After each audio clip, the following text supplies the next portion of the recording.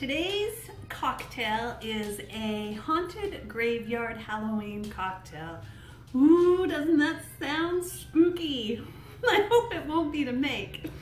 So you start off with your Pampered Chef shaker, which I love, by the way. Anyway, we're gonna add bourbon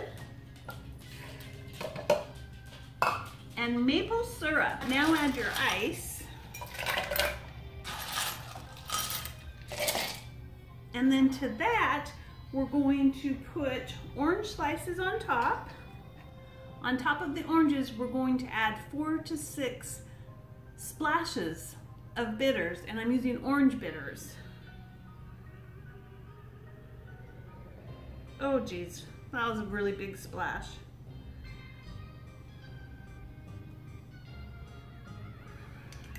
What is a splash? I don't know.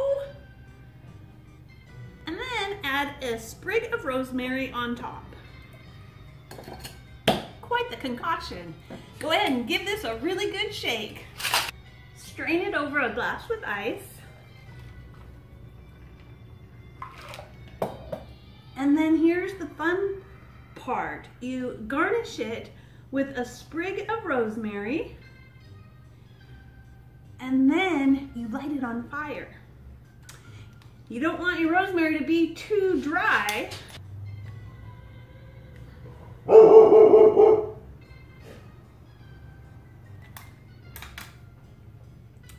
And there you have it, a haunted graveyard Halloween cocktail. Can you see the smoke? Cheers!